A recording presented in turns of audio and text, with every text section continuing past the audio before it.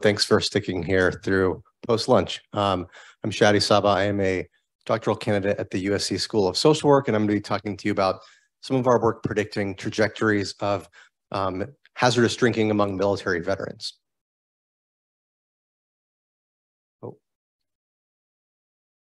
So hazardous drinking is defined as drinking that puts somebody at risk of negative health or social consequences.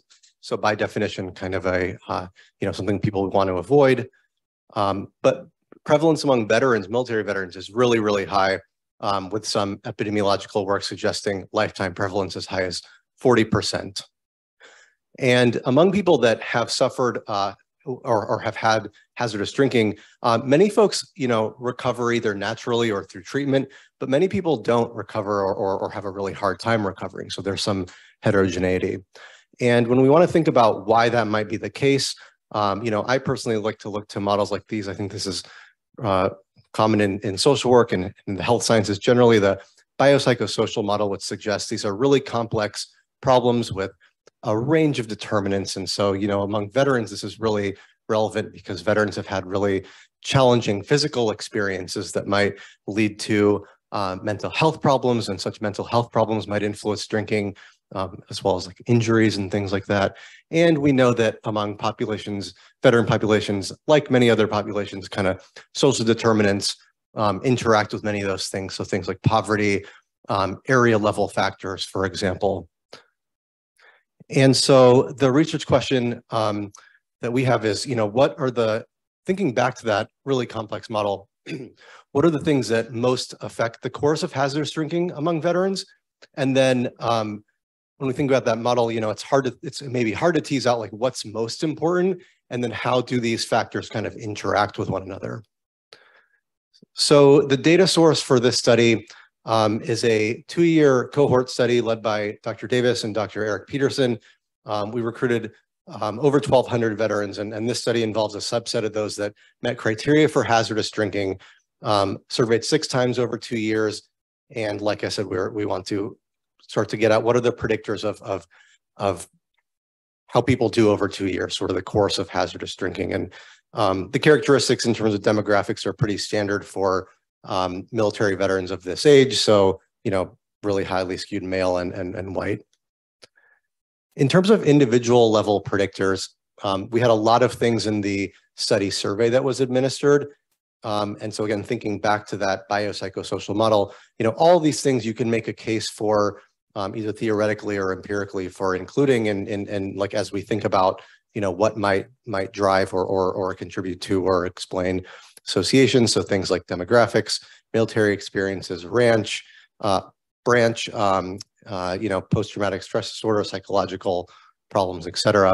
And then we also were able to access, based on participant zip codes, a bunch of area level predictors, or potential predictors, I should say. So kind of area level disadvantage from the US Census. These data sets called the Opportunity Atlas and Social Capital Atlas are really, really rich data sets that have to do with how folks may have access to economic mobility and job growth and things like that. And then I was able to access VA wait time search, to get at how do people, what kind of access do people have to healthcare services. And the modeling strategy that we use in this study is it's called structural equation modeling forests, and it merges one of the modeling families that we use a lot in the social sciences known as structural equation modeling. And in a kind of nutshell, that allows us to model hazardous, the trajectory, so intercept and slope for the sample. And then SEM trees, or structural equation modeling trees, allows us to partition the sample into subgroups based on predictors. And then forest is kind of MCM forest is an ensemble method, combining thousands of trees potentially, and to help us get at what are the most robust and important predictors. And so with that modeling approach, these were the top ranked predictors of the ones that we included in our models.